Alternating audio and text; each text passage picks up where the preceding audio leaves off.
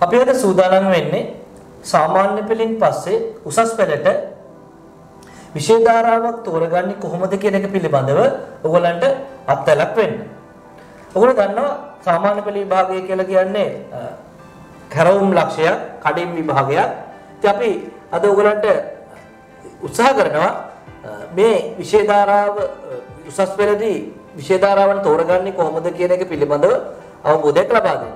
ඒ සඳහා අපි ආරාධනය කළා අවුරුදු 13ක විෂය සම්බන්ධ අත්දැකීමක් තියෙන කොළඹ ප්‍රධාන ජාතික පාසල කොළඹ නාලන්දා විද්‍යාලයේ ආචාර්ය ඒ වගේම කොළඹ මහානාම විද්‍යාලයේ හිටපු ආචාර්ය සහ ආරක්ෂක විද්‍යාලයේ හිටපු ආචාර්ය සුසන්ත හේරත් ගුරුතුමාව අපි මේ සාකච්ඡාව සඳහා සහභාගී කරගත්තා. ඔබතුමාට මම නැවතත් ආයුබෝවන් කියලා පිළිගන්නවා.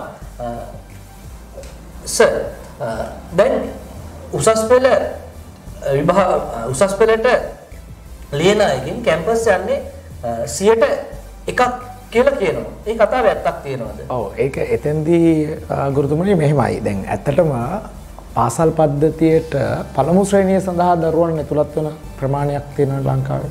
ඒ පළමු ශ්‍රේණියට ඇතුළත් වෙන දරුවන්ගේ ප්‍රමාණයෙන් තමයි ඇත්තටම 100%ක ප්‍රමාණයක් විශ්වවිද්‍යාල වරම් හිමි කරගන්නේ. ඉතින් අපේ රටේ තියෙන මූලික ගැටලුවක් ඒකම තමයි. ඒ තමයි ඔය නිතරම අපි 100%ක් ඇතුළත් වෙනවා කියලා කියන්නේ. ඒ වගේම මේ විෂය මේ යම්කිසි විෂය ධාරාවක් තුලින් ඒ සාමාර්ථ තුනක් ගත්තා. සමහර ළමයින්ට විශ්වවිද්‍යාලයට ඇතුළත් වීමට හැකියාවක් ලැබෙන්නේ නැහැ කියලා කියනවා. ඒ කතාව ඇත්තක් තියෙනවද? එතෙන්දී මෙහෙමයි මේ විෂය ධාරාවක් කියන එකේදී කියන්නේ අපි දන්නවා සාමාන්‍යයෙන් විෂය ධාරාවන් කීපයක් තියෙනවා. අපි දන්නවා ගණිතය මාධ්‍ය, විද්‍යා මාධ්‍ය, වාණිජ්‍ය, ඊළඟට කලා, තාක්ෂණ වේදය, පොදු විෂය ධාරාව කියන විෂයන් ටික තියෙනවා. එතෙන්දී මේක විශේෂයෙන් මම දකින්නේ වාණිජ්‍ය වේදී විෂය ධාරාවේදී ඒ සාමාර්ථ තුනක් ලබා ගත්තත් විශ්වවිද්‍යාල වරම් නොලැබිච්ච අවස්ථාවන් ඇති තරම් අපිට සමාජ උදාහරණ වලට ගන්න තියෙනවා. ඒ වගේම කලා විෂය ධාරාවේදීත් ඒ සාමාර්ථ තුනක් හිමි වෙලා කොළඹ වැනි දිස්ත්‍රික්කයක විශ්වවිද්‍යාලයට ඇතුළත් වීමේ අවශ්‍ය සහගත අවාසනාවන්ත තත්ත්වයන් අපි දැකලා තියෙනවා කලා විෂය ධාරාවේ.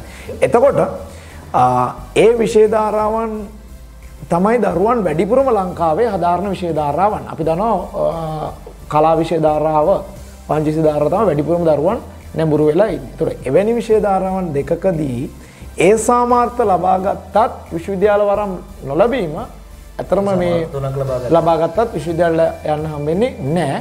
මේක කලා විෂය ධාරාවේ කොළඹ ගම්පහ කියන දිස්ත්‍රික්කවලදී මේ ගැටලුවට මුහුණ පාන්න වෙනවා. කලා විෂය ධාරාවේදී වාණිජ්‍ය විෂය ධාරාවේදී ඕනෑම දිස්ත්‍රික්කයකදී මේ ගැටලුව ප්‍රධාන වශයෙන් බලපානවා. ඒක තමයි ඔය ඒ සාමාර්ථ තුනක් ලබා ගත්තත් විශ්වවිද්‍යාල වරම් නොලැබෙන. ඒ වගේම ගුරුතුමනි දැන් මේ විභාගයට මුහුණ දීපු දරුවෝ ප්‍රතිඵල නිකන් ඉන්නවද? එහෙම නැත්නම් මේගොල්ලෝ පන්ති යනවද? එහෙම නැත්නම් අපි තව විදිහකට කිව්වොත් එන්නේ දැන් අපි දන්නවා පරිගණක පාඨමාලා තියෙනවා. ඊළඟට ඉංග්‍රීසි පාඨමාලා තියෙනවා. මේවට සහභාගී වෙනවා මේ දරුවෝ. එතකොට ඔබතුමාගේ අදහස මොකක්ද මේ සම්බන්ධයෙන්? ඇත්තටම මෙහෙමයි මේ ලංකාව වගේ රටක් ඇතුළත අපි විශ්වවිද්‍යාලයට යනකොට ඒ සඳහා අපි තව ළමා කරගත් නිපුණතාවයන් කීපයක් තියෙනවා. ඇත්තට ඔබතුමා යෝජනා කරන පරිගණක ශාස්ත්‍රතාවය ලංකාවේ බොහෝ දරුවන්ට පරිගණක ශාස්ත්‍රතාවය තියෙනවා. නමුත් විශ්වවිද්‍යාලයකට ඇතුළත් වෙන දරුවෙකුට පරිගණක ශාස්ත්‍රතාවය අනිවාර්යයි. ඒ නිසා තමයි දැන් සාමාන්‍යයෙන් 6 ශ්‍රේණියේ ඉඳලා දැන් පරිගණක විද්‍යාව උගන්වන්න පටන් ගන්න තියෙනවා පාසල් පද්ධතියේ. ඉංග්‍රීසි විෂය ධාරාව නැත්නම් ඉංග්‍රීසි මාධ්‍ය ගැන ඕනෑම විෂය ධාරාවකින් විශ්වවිද්‍යාලයට ඇතුළත් වුණාට පස්සේ අපිට විශ්වවිද්‍යාල ඇතුළේදී ඉංග්‍රීසි භාෂාව අත්‍යවශ්‍ය කාරණයක් වෙලා තියෙනවා. මොකද අපේ රටට තියෙන දැනුම සහ ඒ පිළිබඳ පොතපත පරිශීලනය කරද්දී ඉංග්‍රීසි දැනුම අනිවාර්ය කාරණාවක්. ඒ නිසා අපිට උසස් පෙළට මුහුණ දෙන්න එන කාලවකවානුව වෙනකොට අපි ඔය කියන දැනුමෙන් සන්නද්ධ වෙලා ඉන්න ඕනේ. පරිගණක දැනුම සහ ඉංග්‍රීසි දැනුම කියන එක. ඒතර මොකද විශ්වවිද්‍යාලයකට ඇතුළත් වුණත් මූලික පියවර විදියට සමහරක් විශ්වවිද්‍යාලවල නැවත දරුවන්ට ඉංග්‍රීසි පාඨමාලාවක් හදාරීමේ අවස්ථාව දෙනවා. ඒ නිසා මේ කාලය තුල විශ්වවිද්‍යාලය යාම පස කළා. නමුත් තමන්ගේ වෘත්තීය භාවයක් හෝ රැක ගැනීම සඳහා ඉංග්‍රීසි මාධ්‍යය ඉංග්‍රීසි භාෂාව විෂයක් විදිහට හදාරීම හොඳ යෝජනාවක්. නමුත් තමන්ගේ ජීවිතය අරමුණක් තියෙනවා නම් සාමාන්‍යයෙන් මෙවැනි විෂය ධාරාවන් ගණිත විෂය ධාරාව, විද්‍යා විෂය ධාරාව, තාක්ෂණ වේද විෂය ධාරාව අපි දන්නවා පන්ති ආරම්භ වෙනවා සාමාන්‍ය පෙළ ඉවර වෙන එකම. ඒ නිසා ඒ සියල්ලම එකවර කරගන්න පුළුවන් නම් මේ දෙකත් එක්ක ඇත්තටම අර දරුවන්ට පන්ති කර ගැටලුවක් වෙන්නේ නැහැ. ඒ වගේම දැන් අපි ඔබතුමා යෝජනා කරන විදිහට මේ දරුවන්ට විෂය ධාරාවන් අපි දන්නවා විද්‍යා, ගණිත, කලා, වාණිජ සහ තාක්ෂණ වේදේ. ওই විෂය ධාරාවන් අතරින් ඔබතුමාට හිතන විදිහට වඩාත් ගැළපෙන විෂය ධාරාවක් විදිහට යෝජනාවක් කරන්න පුළුවන්ද? මම දන්නේ මේ ප්‍රශ්නේ ඇත්තට සාධාරණද කියන එක. ඇත්තටම මෙහෙමයි. දැන් ඇත්තටම අපි දැන් මේ ඉන්නේ මේ ජනාධිපතිවරණය ඉවර වෙලා බොහෝම ටික දවසක් මේ ගෙවිලා යන සතියක් දෙකක් ගෙවුනට පස්සේ කාලවකවානුවක අපි දැක්කා ජනාධිපතිවරණයේදී බොහෝ දිනපු අපේ ගොඩබේ රාජපක්ෂ මහත්තයා වගේම සයිත් ප්‍රේමදාස මහත්තයත් නිතරම ආටිෆිෂල් ඉන්ටෙලිජන්ස් ගැන කතා කරා. කියන්නේ තොරතුරු තාක්ෂණ වේදය ගැන කතා කරා. තාක්ෂණ වේදය කියන සංකල්පය තමයි බොහෝ වෙලාවට අපි දැක්කේ ජනාධිපති වේදිකාවෙත් යම් දුරට කතා බහට ලක් වෙනවා.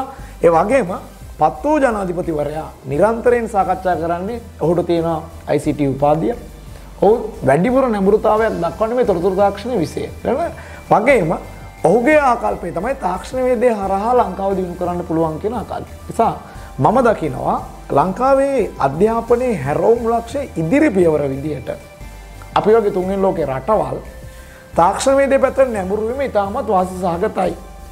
ඒ කියන්නේ දරුවන්ට තාක්ෂණ වේදය පැත්තට නැඹුරු වීම ICT විෂයක් වැනි ඒ පැත්තට නැඹුරු වීම ලංකාවට විදේශ විනිමය පවා එතකොට විශේෂයෙන් ඉන්දියාව වගේ රටක් ගත්තාම දැනට ලෝකේ වැඩිම ICT තොරතුරු තාක්ෂණය හරහා මුදල් උපයන රටක් විදිහට අපිට ඉන්දියාව අංක 1 රටක් විදිහට හඳුන්වන්න පුළුවන්. ඒ තාක්ෂණ වේදය හරහා දියුණු වෙන රටවල්. ඒ නිසා මම යෝජනා කරන්නේ ඇතරම ගණිතය විෂය ධාරාව, විද්‍යා විෂය ධාරාව සහ තාක්ෂණ වේදය කියන විෂය ධාරාවන් දරුවන්ට හදාරන්න පුළුවන් නම් ඒකේනොත් මම යෝජනා කරන්නේ තොරතුරු තාක්ෂණයේ පැත්තට යොමු වෙලා තාක්ෂණ වේදය හරහා ලංකාව කාර්මිකකරණයෙන් දියුණු කරන්න පුළුවන් මාවතකට යන්න පුළුවන් නම් එවැනි විෂය ධාරාවක් විදිහට අපිට පහසු විෂය ධාරාවක් තමයි තාක්ෂණ වේදේ විෂය ධාරාව මේ විෂය ශාස්ත්‍රයට අලුතෙන් ඇතුළත් වුණු විෂය ධාරාව. නිසා ඒකේ තියෙන ඉඩහසරත් එක්ක සහ දරුවන්ට තියෙන අවස්ථාව ගත්තාම ලංකාවේ වර්තමාන තත්ත්වය මේ ඉදිරියට දියුණු වෙමින් පවතින්නේ යෝජනා කරන්නේ ජනාධිපතිවරණයකදී හරහා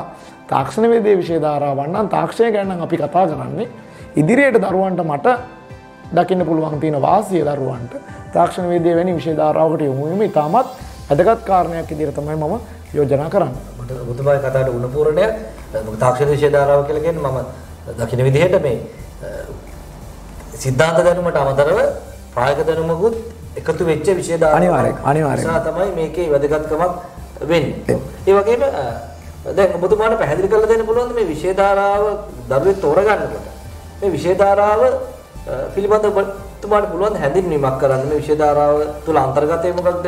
අපි විෂය තෝරගන්නේ කොහොමද? ආදි වශයෙන් හැඳින්වීමක් කරන්න. හොඳයි. දැන් මෙහෙමයි. ඇත්තටම තාක්ෂණ වේදයේ විෂය ධාරාව පද්ධතියට හඳුන්වා දෙන්නේ අපිට තියෙන ලංකාවේ අර්බුදයක්. මොකද ඒ තුනක් අරගෙන විශ්වවිද්‍යාලයට ගියත් රැකියාවක් ලැබෙන්නේ නැහැ. මම ওই කලින් සඳහන් කරපු විෂය ධාරාවන් වලදී. එතකොට අපි දැකපු ඛේදවාචකයක් තමයි ඇත්තටම මේ වරුණ සර් මේ ලංකාව ඇතුලේ උපාධියක් අරගෙන තවත් වසර කීපයක් රැකියාවක් සඳහා කොටුවේ දුම්රිය පොළ ඉස්සරහා උද්ඝෝෂණය කරන මට්ටමක් තමයි ලංකාවේ මේ වෙනකන් ඔබතුමාටත් ඒ අත්දැකීම තියෙනවා. ඔබතුමා විශ්වවිද්‍යාලයේ ශිෂ්‍යයෙක් හැටියට ඒ කාලෙත් මේ අත්දැකීම විඳින්න ඇති. දැන් ගුරුවරයෙක් විදිහටත් මේ අත්දැකීම අපි දැකලා තියෙන නැති තරම්. ඒක නිසා මේ ලංකාවේ ඒ තියෙන ගැටලුවට ඒ කියන්නේ හරි ඛේදවාචකයක් නෙමෙයි මේක. මොකද විශ්වවිද්‍යාලයෙන් එළියට ඇවිල්ලා උඩ රැකියාවක් නැහැ. ඒක නිසා බොහෝ විෂය ධාරාවන් හැදෑරීමේදී අර කියන ගැටලුව අපි දැකලා තියෙනවා. නිසා නමුත් මේක ප්‍රායෝගික විෂයක්. ප්‍රායෝගික විෂයක්. ඒ වගේම මේ සඳහා ලංකාවේ රැකියාව වෙළඳපොළ වගේම ජාත්‍යන්තර රැකියාව වෙළඳපොළත් නිරන්තරයෙන් විවෘත වෙන තැන. ඒ නිසා තාක්ෂණ විෂය ධාරාවට හදාරන්න තාක්ෂණ විෂය ධාරාව හදාරන්න දරුවෙක් ඉස්සරවම අදහස් කරනවා නම් ඔහුට අනිවාර්ය විෂය තමයි තාක්ෂණ වේදය සඳහා විද්‍යාව කියන විෂය. ඒ වගේම තවත් විෂයන් දෙකක් තියෙනවා දරුවන්ට තෝරා ගන්න. ඒක මෙහෙමයි වර්ග වෙන්නේ. අපි දන්නවා දැන් මේ ඉංජිනේරු පැත්ත තියෙනවා. ඊළඟට ජෛව පද්ධති පැත්ත තියෙනවා. කියන්නේ බයෝ පැත්තයි ඉංජිනේරින් පැත්තයි සයන්ස් මැත්ස් කරා හා සමානව. ඒක නිසා මේ විෂය ධාරාවේ තියෙන විශේෂත්වය තමයි ජෛව පද්ධති තාක්ෂණ වේදේ පැත්තට යන්න කැමති දරුවෙක් ඉන්නවා. අපි හිතමු ලැබ් එක වැඩ කරන්න, පරීක්ෂණ කරන්න, විද්‍යාත්මක පටක ඒ පැත්තේ ආසාවක් තියෙන දරුවෙක් ඉන්නවනම් ඔහුට පුළුවන් ජෛව පද්ධති තාක්ෂණ වේදේ තෝරා ගන්න. ඒ වගේම ඉංජිනේරින් පැත්තේ වාහනයක කැලි ගලවන්න ඒ වගේ පිළිබඳ අදහසක් තියෙන දරුවෝ අපි ඇත්තටම සමාජයේ දැකලා තියෙනවානේ. එවැනි දරුවන්ට පුළුවන් ඉංජිනේරු තාක්ෂණ වේදේ විෂය ධාරාව හදාරන්න. එතකොට ඔන්න ප්‍රධාන වශයෙන් තාක්ෂණ වේදේ සඳහා විද්‍යා විෂය අනිවාර්යයි. ජෛව පද්ධති තාක්ෂණ වේදය කැමති දරුවන්ට ඒ තෝරා ගන්න පුළුවන්. ඊළඟට තෝරා ගන්න පුළුවන් ඉංජිනේරු තාක්ෂණ වේදේ විෂය ධාරාව. දැන් විෂයන් දෙකයි. මේ විෂයන් දෙකට අමතරව කියන්නේ අනිවාර්ය විෂය තාක්ෂණ වේදේ සඳහා විද්‍යාව අනිත් ශේෂ්ත්‍ර දෙක ඉංජිනේරු තාක්ෂණ වේදේ සහ ජෛව පද්ධති තාක්ෂණ වේදේ. ඊට අමතරව තවත් විෂයන් 10ක් තියෙනවා මේ විෂය ධාරාවේ දරුවන්ට තෝරාගත යුතු. තුන්වෙනි බකට් එකේ තියෙන විෂය ධාරාව. ඒක ඔබ තෝරාගමු අපි හිතමු උදාහරණයක් විදිහට ජෛව පද්ධති තාක්ෂණ වේදේ කියලා. ජෛව පද්ධති තාක්ෂණ වේදේ විෂය තෝරාගත දරුවෙකුට ගැළපෙන විදිහට ඇග්‍රිකල්චර් වගේ විෂයක්, ඒ කියන්නේ කෘෂිකර්මය කියලා අපි කියන ඒ වගේ විෂයක් තෝරා ගන්න පුළුවන්. ඊළඟට ඉංජිනේරු පැත්තේ ඒ වගේම අපි හිතමු ජෛව පද්ධති තාක්ෂණ වේදේ එයාට ICT තාක්ෂණාවක් තියෙනවා කියලා.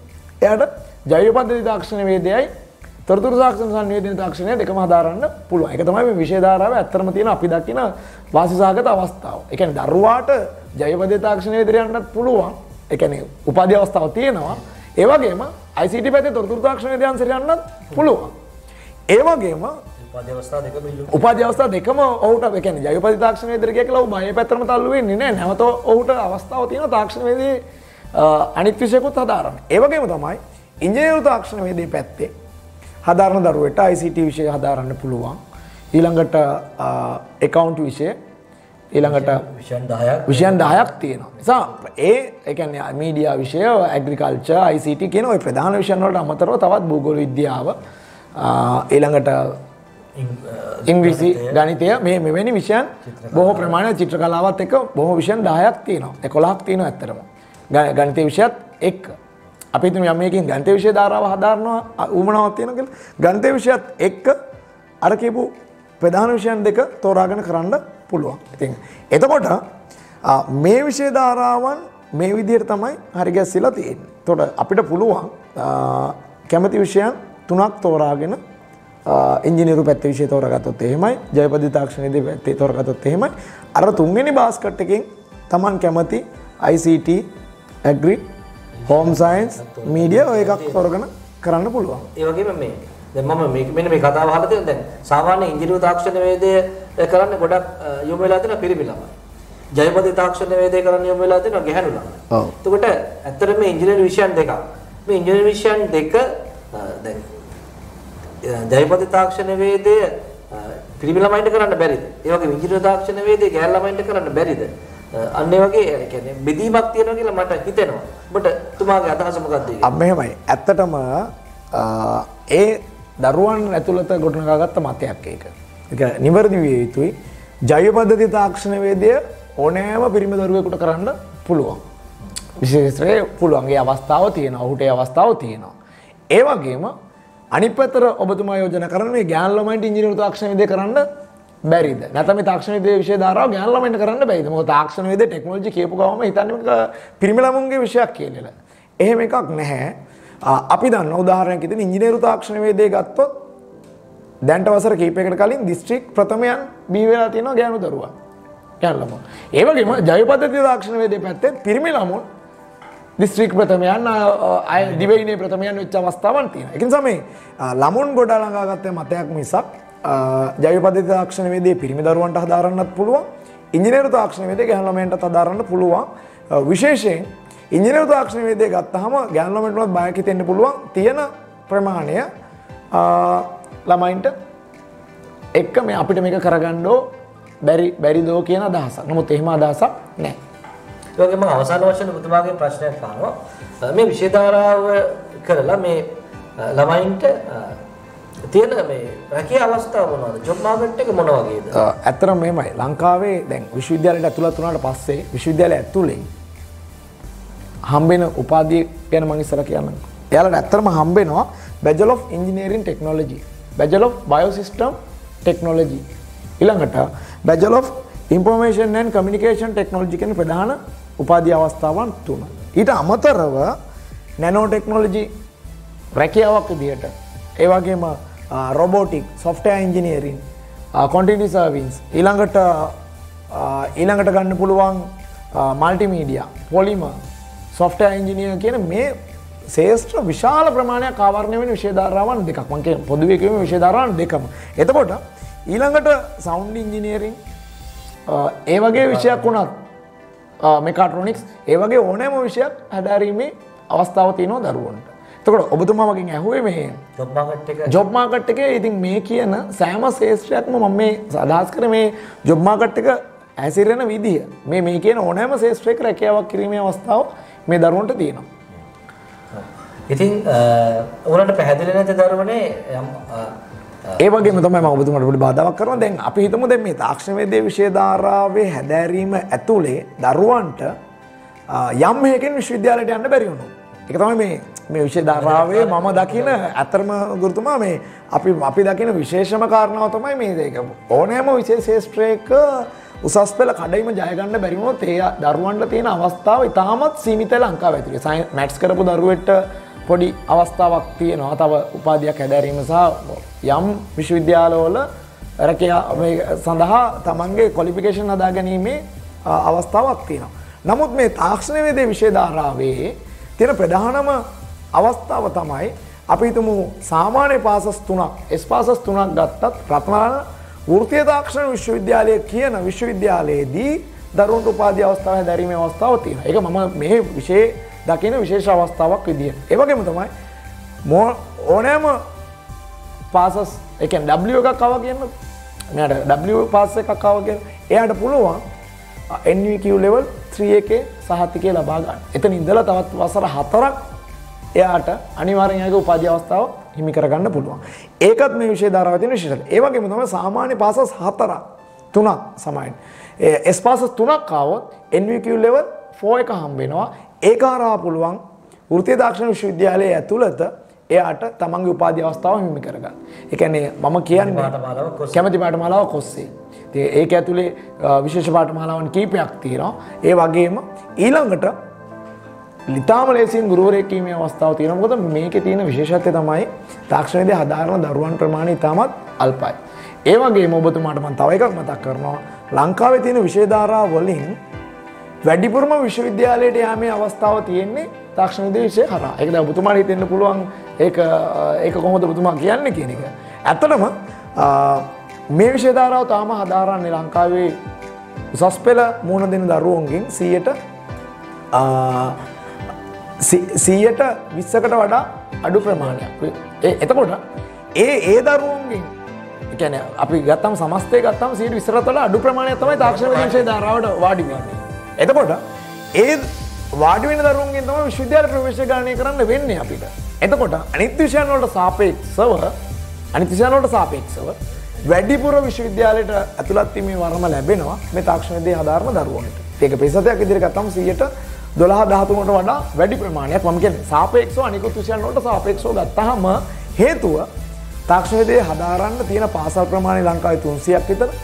ඒක නිසා තාම මේ විෂය ධාරාවට ඇතුළත් වෙන දරුවන් ප්‍රමාණය මදිකමක් තියෙනවා.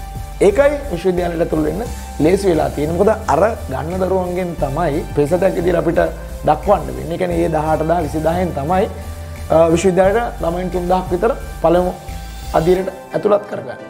එතකොට ඉතින් දරුවනේ මම හිතනවා ඔයගොල්ලන්ට තාක්ෂණ වේදේ විෂය ධාරාව සහ උසස් පෙළට විෂය ධාරාවක් තෝරගන්නේ කොහොමද කියන එක පිළිබඳව යම්කිසි අවබෝධයක් ලබා ගන්න හැකි වුණා කියන එක. ඉතින් ඔයගොල්ලන්ට තවදුරටත් මේ පිළිබඳව දැනගන්න අවශ්‍ය නම් ඔයගොල්ලන්ට පුළුවන් මගේ Facebook ගිණුමට එකතු වෙලා ඒ පිළිබඳව වැඩි විස්තර ගන්න. ඒ වගේම මේ පහත් ඔයගොල්ලන් තිරේ දිස්සන දුරකථන අංකයට කතා කරලා ඒ පිළිබඳව තව විස්තරාත්මකව දැනගන්න පුළුවන්. ඒ වගේම සුසන්ත සර් ගෙනුත් ඒ පිළිබඳව මෙලි විස්තර ලබා ගන්න පුළුවන්. සර් පුළුවන් ඒ පිළිබඳව කියන්න. හොඳයි.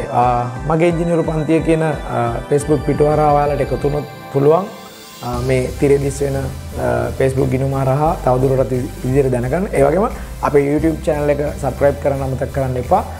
එතෙන්දිත් ඔයාලට අපේ ඒ ගැන විස්තර දැනගන්න පුළුවන්. ඒ වගේම මගේ දුරකථන අංකය 071 618 6008 කියන දුරකථන අංකයට හැමතුමක් දීලා මම ඔබ වෙනුවෙන් මෙතුමා ඔබ වෙනුවෙන් සූදානම් ඔබට විෂයන් තෝරා ගැනීමේදී පැන නැගෙන ඕනෑම ගැටලුවකට පිළිතුරු දීමට බොහොම ස්තුතියි. රස මාව මේකට සම්බන්ධ කරගන්න.